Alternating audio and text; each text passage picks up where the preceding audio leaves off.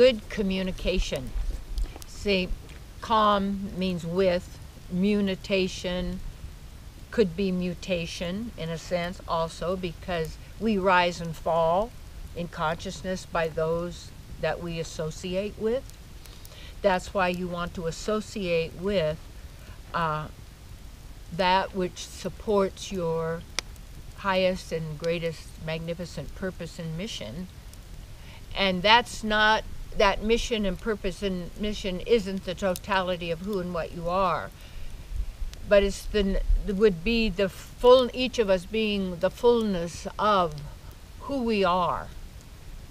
And to realize that, called self-realization, God realization, to have God consciousness, which means we are in tune with our God Goddess, our divine parents, that we're all eternal.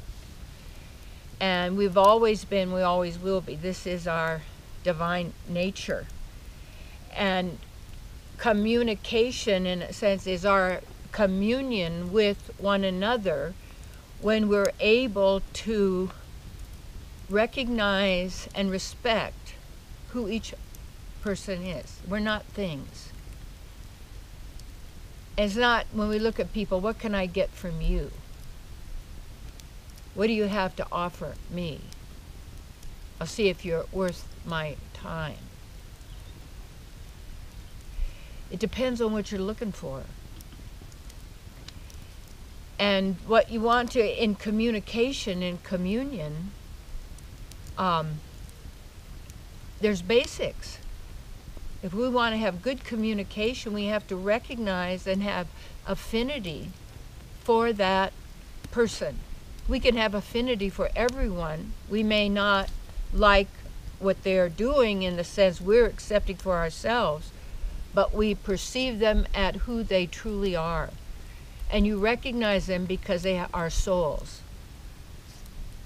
They're spirit souls. And when you recognize that and you are that, you acknowledge that first. And then you look to see what you can agree with. And one of the things we can agree with, everybody is perceiving everything from their own viewpoint. And to be able to communicate is to be able to understand and hear what the other person has to communicate and be 100% responsible for actually understand or hearing what, or getting what that person is communicating, and 100% responsibility for delivering your communication in a way that the other person has received it and is in, knows what you're talking about and what you're communicating.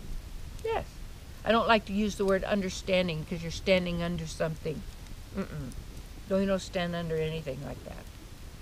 So good communication, you got to respect, you got to acknowledge there's people, persons, or beings.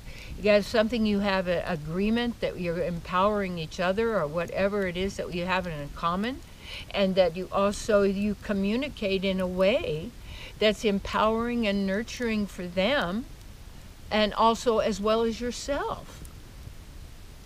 Yeah, so good communication is harmonious.